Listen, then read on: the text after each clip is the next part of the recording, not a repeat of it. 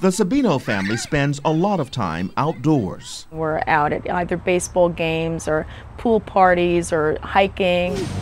And with the mosquitoes biting, the Centers for Disease Control is warning everyone to take precautions against West Nile virus. About 240 people have contracted the virus. That's the highest number at this time of year since 2004. Most cases are in Texas, Mississippi, and Oklahoma. We're early in the season. August and September are usually the peak transmission periods.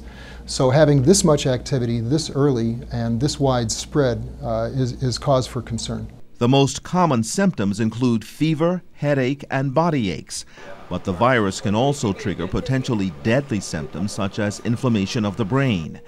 People over 50 and those with cancer or diabetes are at greatest risk for serious illness. To keep the bugs away, experts say look for products that contain DEET because they are the most effective, but be cautious using them on children.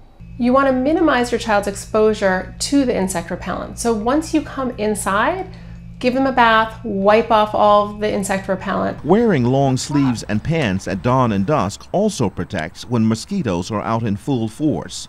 This mom always keeps the bug spray close. I want to make sure that I protect my children any which way I can. She wants them to enjoy the summer and stay safe. Randall Pinkston, CBS News, New York.